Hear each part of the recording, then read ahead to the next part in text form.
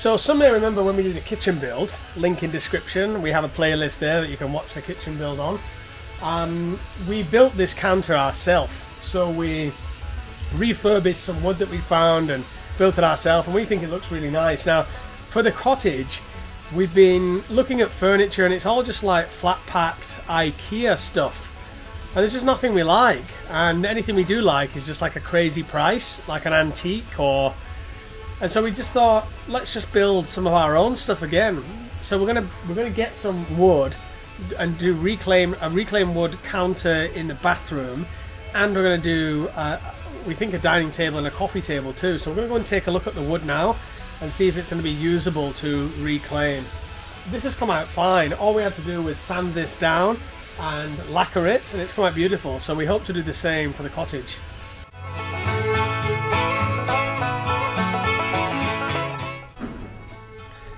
So this is the first piece of wood that we think we can use for the dining table.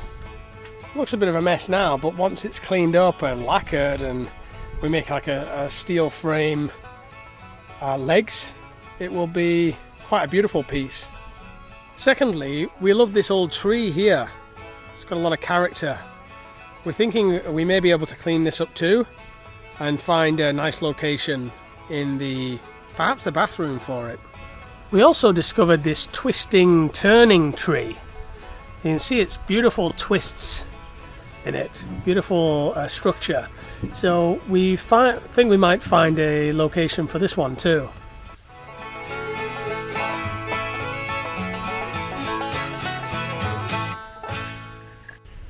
So let's talk about termites in the wood. And this kitchen now, I think it's just over a year.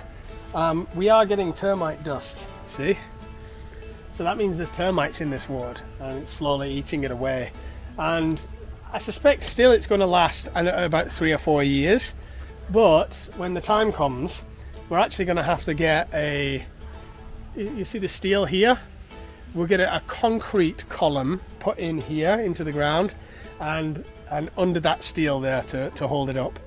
So we'll get one on this side and we'll get one on that side, and we may get one in the middle. Now, to be fair though, I haven't treated this wood. So before I was treating it every 6 months with this. This is wood preservative, and it's to stop termites getting in. It's anti-termite. So actually, once they're in, it's difficult to get rid of them because they hang out in the middle. But you can dissuade them. So if you put lots of this stuff on, generally they'll go away for a couple months, but then they end up coming back. Although the wood that we've used at the front here is actually much older than the wood that we use for the kitchen, and it's been around for a lot longer. It hasn't got termites. It's more resistant to termites, and we'll be treating it with this heavily before they paint it. So I think we're going to have better luck with these. Maybe we'll get 10 years out of them, but eventually they may need to be replaced or a new concrete column be put in. Our brother's just showing us how this light's going to look here going in. So these are the ones we've gone for, warm light. Just like we have in the kitchen actually. The kitchen ones are a bit smaller. These ones are a bit bigger because they're going high up. We could have got bigger ones, but we have so many lights in there that we think it's going to be fine. You know, we don't want to live in an aquarium where it's all lit up, and especially we don't like those daylight lights. We like the warm light. So we got loads of those. And I'll tell you what though guys, the jobs are mounting up, really mounting up. It's just like as soon as one thing's finished, there's another thing to do. Here what they're doing at the moment is building the shelves, the bookshelves for under the stairs. So we're having 3 shelves there, just to put some books and some storage. Also in this bathroom here, we're going to be building our own counter from the wood, so that's going to be a big job. It's going to be 170 centimetres this way, 80 high and 60 wide. They've started painting the woods and the windows just up there, you can see behind me. So we're quite happy with that colour, a little bit darker wood colour. Quite happy with that. And yeah, cracking on guys, cracking on.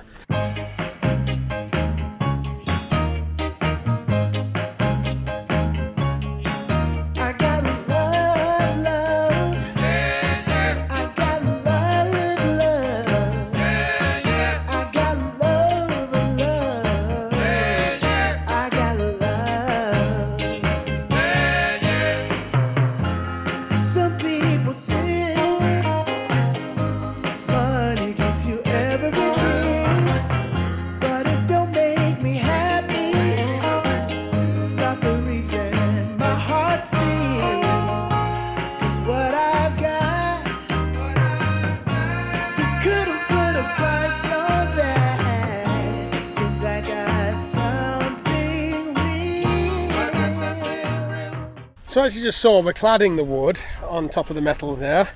It gets a bit pricey because the wood's not cheap, but we'll paint that wood the same brown as that we've used throughout. The windows that are coming are actually white, but because we're adding shutters and there's going to be a couple of benches under the front, you'll hardly even notice. We would have gone for brown, but the brown windows were probably about 30 to 40% more expensive, maybe even a little bit more.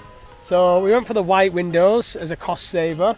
They will be kind of square cottage windows, but we'll add the shutters so you kind of frame the windows in that kind of cottage style. So the balcony as well, he's just painting that brown. It won't really matter what colour it is because there's going to be some plants up there, and we're planning to have some hanging plants, the ones that grow down and hang down the balcony there. So we're not too bothered about the undercoat of the rail. It'll be covered with plants. There'll be a bench up there where you can sit.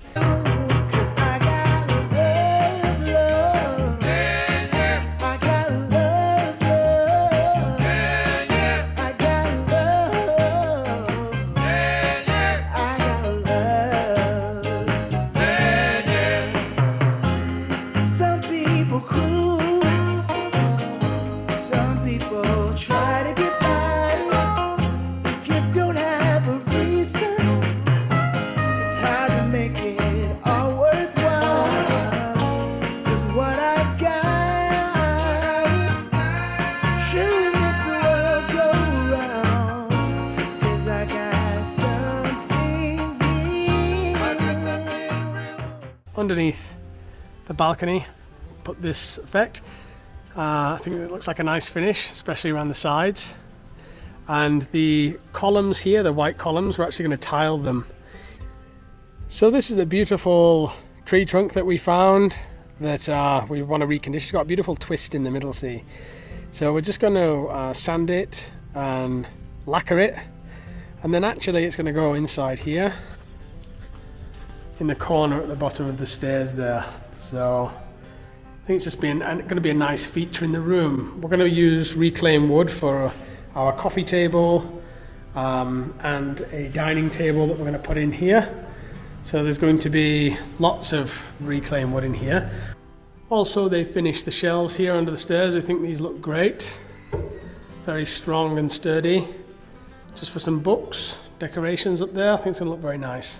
Also for the worktop, for the bathroom, we'll use reclaimed wood on top of here in 2 levels.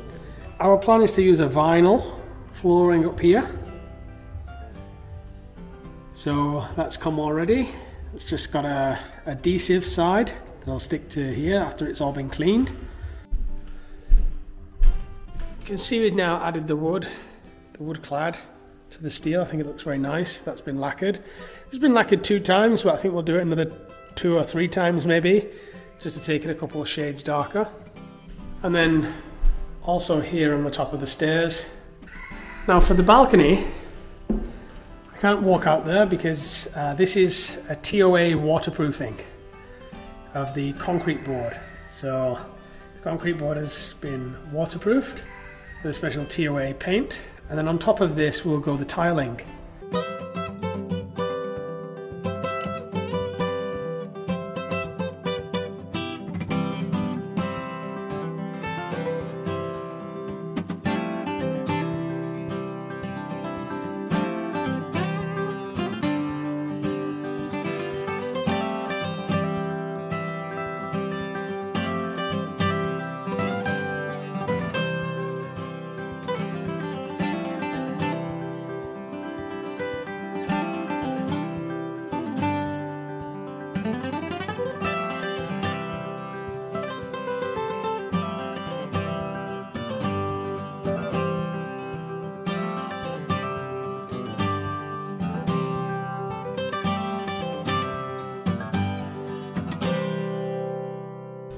Rosie has fast become one of my favourite dogs. She sleeps by my bamboo.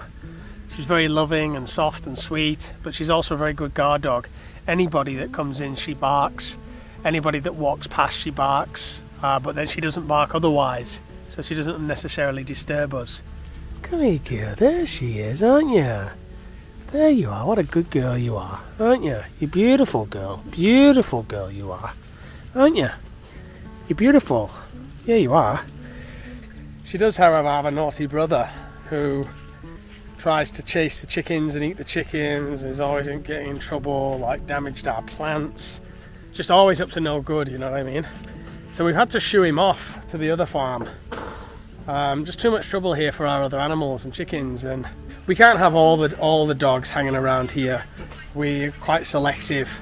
Ones that get on with the other animals, that are not destroying the place, that are not barking a lot. We don't like a lot of noise unless they're doing it out of like security for the place, and they are very good security. If anybody comes close at night time, they're on it.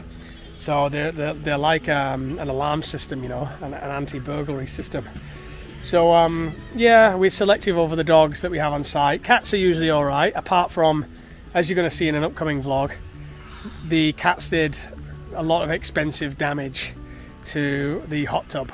So with their nails, and it's my bad because I should have protected it better. But this time around, we're going to protect it much better.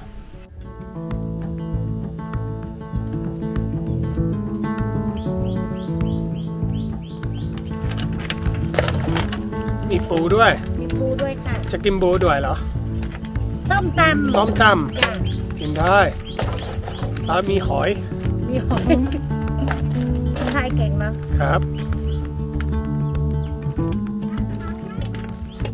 เอ้ย Got a jumper.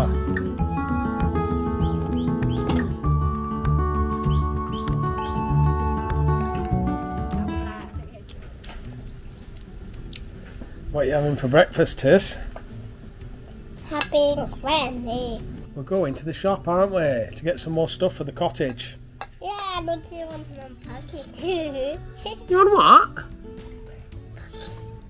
Pocky? Yeah. Pocky are those chocolate things, aren't they? Yeah. Yeah.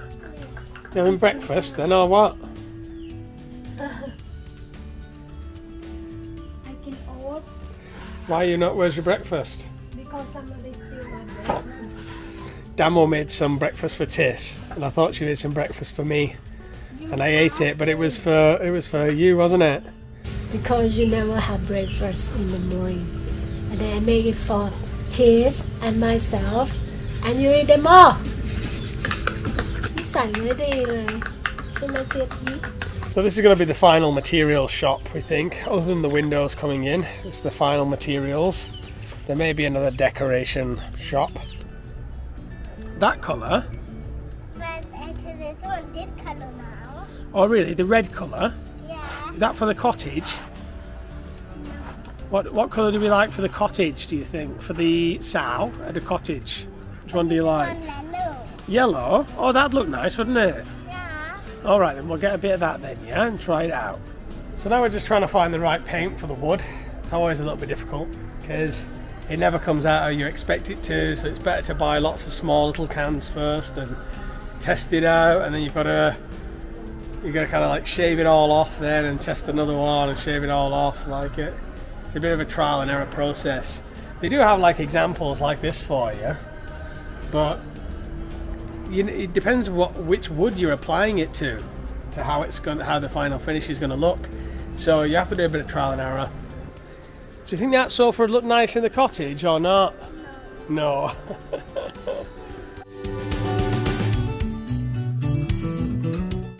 Quite funny, one of the guys that works here, he just stopped me and Tis and said, can we have a photo? I watch your YouTube channel. I said it in Thai, and I said, Kun Fang Rurang Mai? Like, do you understand the language? He said, no, he don't understand what we're talking about, but he watches it anyway. Funny, isn't it? Many Thai people watch our channel and they don't speak English. I think they just like to watch the kids. When Damo makes her channel, Damo's going to be doing a channel. I'll put a link in the description and in the pinned comment where you can go and subscribe to it. Whatever it's called now, it's not going to be called in the future, but that channel will be in Thai. It'll either be silent or in Thai, so something to look forward to in the future. Damo's going to do her own thing, obviously when she's not pregnant. shoot a YouTube channel and be pregnant at the same time, but you can subscribe over there. I'll put a link below. So this here behind me is the rebar that they usually put on the floor when you concrete a floor. And I have been thinking about when we build the animal enclosures to save money, we need like a metal cage all around it, and it's expensive to buy metal sheets.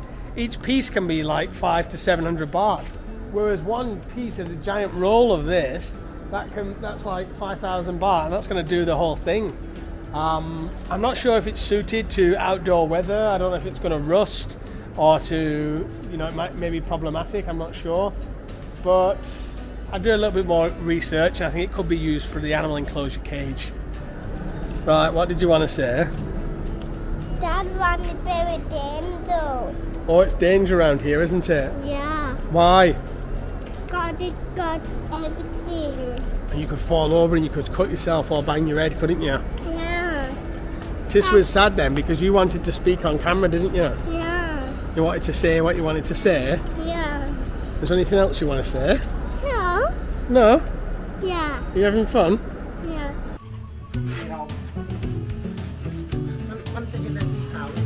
Aye. So we've just tried the colour and we're quite happy with it.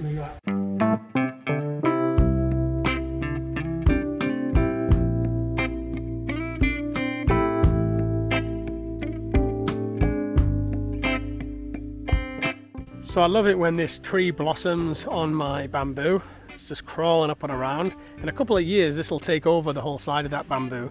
It does hide snakes, but inside my bamboo there is a mosquito net, that I climb into at night time, so it kind of protects. It's like an inner layer that protects. There's probably a couple of snakes hiding in the roof because I found snake skins there before. Sometimes there's snake skins dangling down or they climb in under here.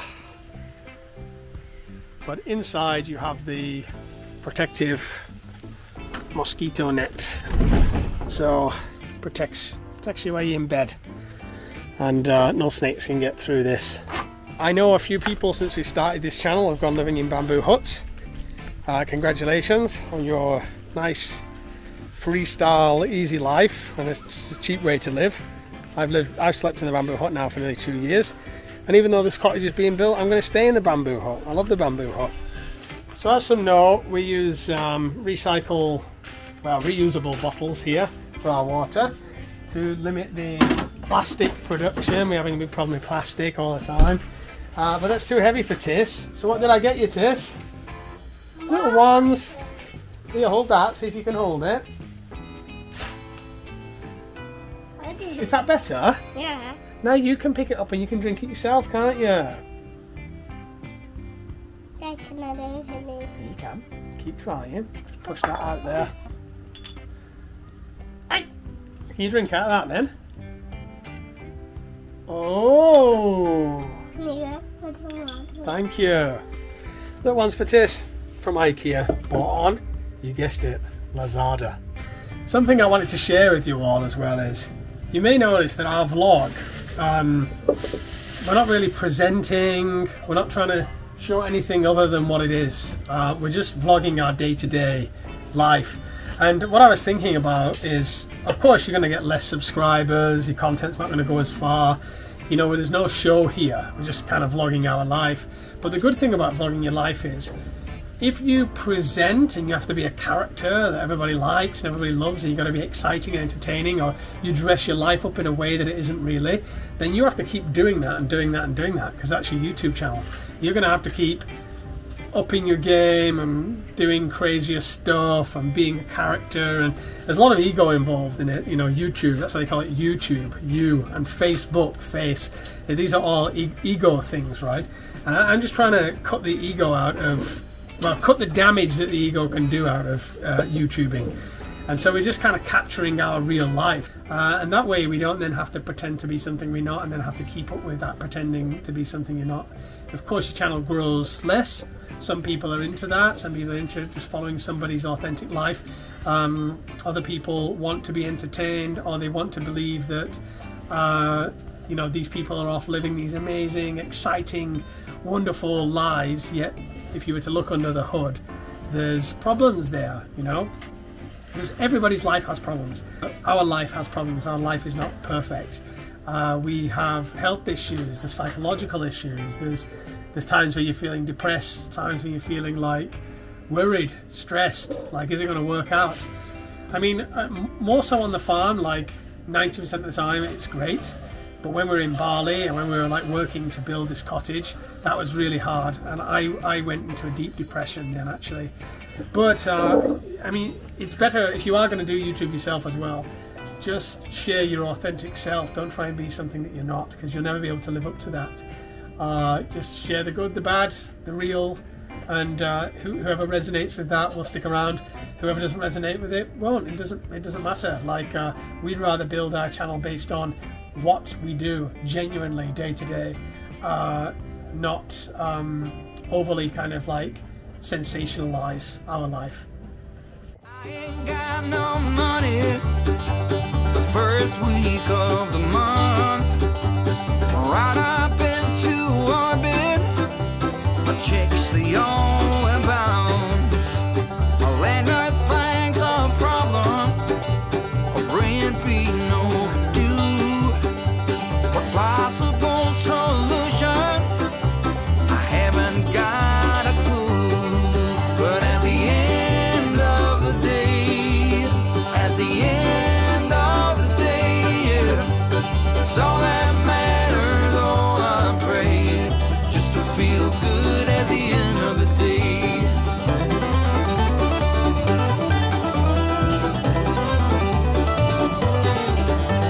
I've loaned on my possessions